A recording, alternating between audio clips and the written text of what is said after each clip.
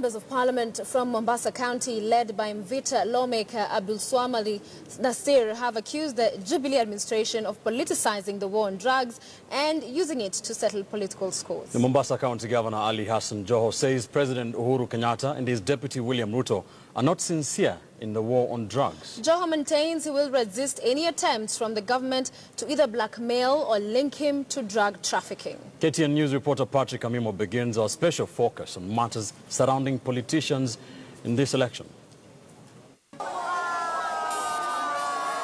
The government top brass has recently been in Mombasa County with the leaders warning they have taken the war on drugs a notch higher. Hawa watu ambao wametusumbua na mambo ya madawa ya kulevya, wakati wao umefika mwisho. Already, 2 sons of the slain suspected drug baron Ibrahim Akasha and 2 foreigners have been extradited to the United States of America to face drug trafficking charges. Mombasa governor says the government is taking Kenyans for a ride on the war on drugs. I want to address both the president and the deputy president na wale ambaye wako ofisini, kwamba they are not honest and they are not sincere in the war against the abuse, both the usage and trafficking. The security organs or agencies report to Uhuru Kenyatta and William Ruto. Vyombo vya usalama vyote vina report kwa hawa.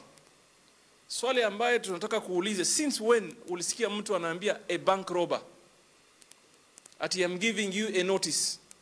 Mtu anaiba bank unamwambia na kupatia notice. In Nairobi, 4 lawmakers from Mombasa County claim the Jubilee administration is using the drug menace for political expediency and doing little to stop the vice. They accused Mombasa Regional Coordinator Nelson Marwa of sleeping on the job even after he received names of suspected drug peddlers in August 2015.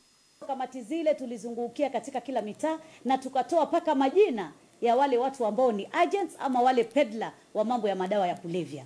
Mpaka dakika hii hakuna hata mmoja tuliyemuona amechukuliwa, amewekwa korokoroni ama ametuhumiwa kwa jambo lolote. Kwa hivyo hivi sasa akisimama wakati wa sasa na asemi na kifua, mimi naona sioni hata maana kwa nini anajipiga kifua, kwa sababu mihadarati haiuzwi siri. You look at it, every element of drug abuse in this country, the fingers point at the executive. Arrest the person. Once you get the small one will take you to the bigger one, and the bigger one to the other bigger one. Eventually it will be a whole lineage. And I mean, what is the purpose of this country investing so many billions into the security system? Why is this country investing so many billions in the intelligence system when we are here talking about hearsay? Haya mambo yametokea mwaka 2007. Wakati tunakaribia uchaguzi, yalianza tena mambo ya madawa ya kulevya, tunawajua, tutawachika, tutafanya hivi. Baada ya uchaguzi mambo haya yalinyamaza. Mwaka 2013 wakati wa uchaguzi tena, haya mambo yalirudi tena. Tutawajua, tunawashika, tutawafanya hivi, tutamalizana na wao. Baada ya uchaguzi haya mambo yaliisha. Sasa 2017 tunakaribia uchaguzi, yamerudi tena. Governor Joho says he will not allow his name to be tarnished as a drug trafficker as the country heads to the polls. Not delink this from politics. You heard what William Ruto said. He said it doesn't matter what political position you're holding.